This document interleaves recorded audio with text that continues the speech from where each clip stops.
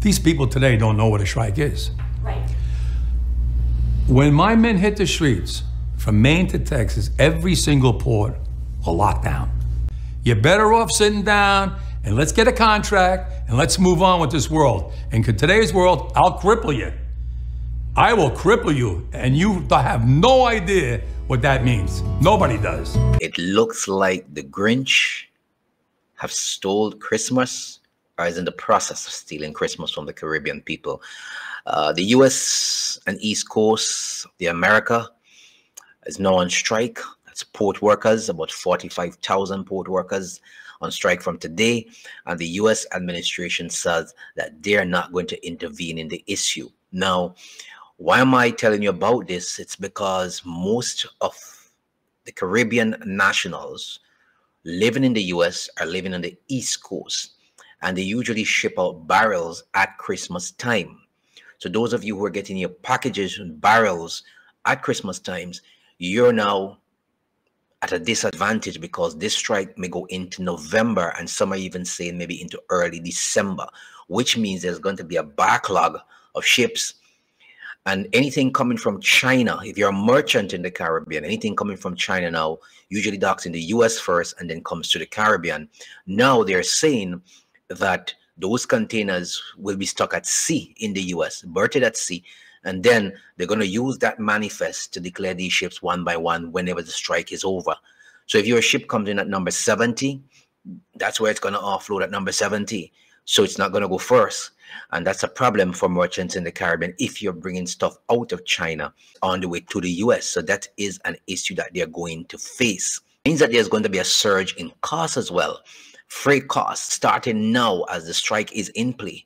There's already a surge in the freight costs for stuff coming in from China into the US, which is heading into the Caribbean as well. So where are the workers striking on the East Coast? Look at this.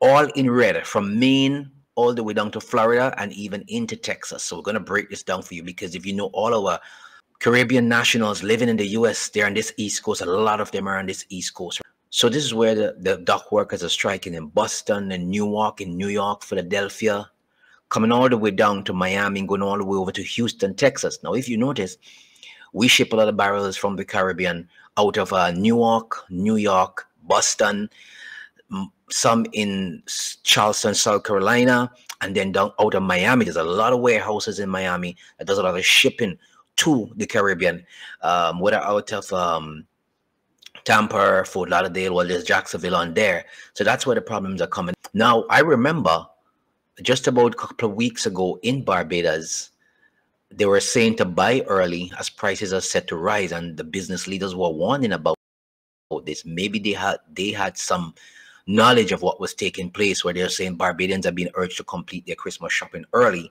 as the cost of goods is expected to increase sharply due to soaring freight prices. Well, they saw the freight prices going up because that happens around this time of the year. But I'm not sure if they also knew about the strike that was pending, because this strike was being discussed for a long time in the US. These workers have been looking for their pay raise since after COVID, because they worked long hours and they did not get the payment that they were supposed to get. And my men had to go to work on those piers every single day when everybody stayed home and went to work. Not my men. They died out there with the virus. We all got sick with the virus. We kept them going. From Canada to Maine to Texas, Great Lakes, Puerto Rico, now the Bahamas, everybody went to work during COVID. Nobody stayed home. Well, I want to be compensated for that. I'm not asking for the world. They know what I want. They know what I want. And if they don't, well, then I have to go into the street and we have to fight for what we rightfully deserve. So this was in the play for a very, very long time. And so this is what is happening. And these guys were talking about this very early. And they were also criticized for talking about it. Some people were saying that they were putting certain people at a disadvantage.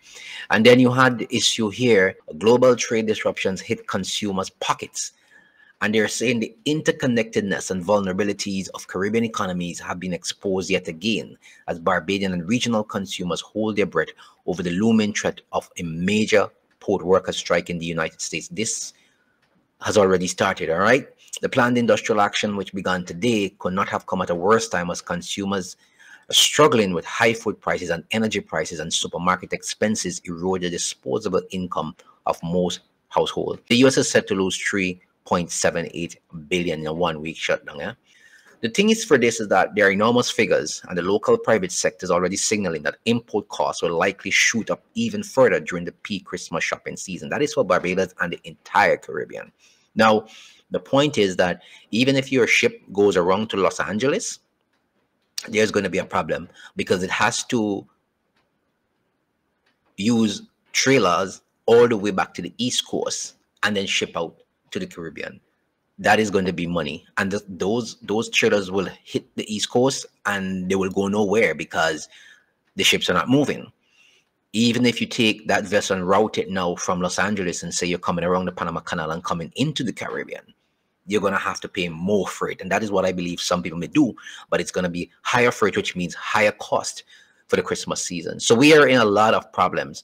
Within the American economy, the strike would occur at a time when retailers are reportedly scrambling to complete their import inventory to assure consumers the desired items will be available. And if your content is on the way from China and it's coming to the US, it means therefore that it's going to be lingering and berthed at sea for a while. And we don't know when the strike is over. Some persons are saying it could go into the holiday season. So there is a problem. And we're going to have to look for new ways of getting our stuff into the Caribbean. It's going to cost even more. So just want to put you on alert. All right. Stay tuned. We're going to keep updating you on this as it goes along.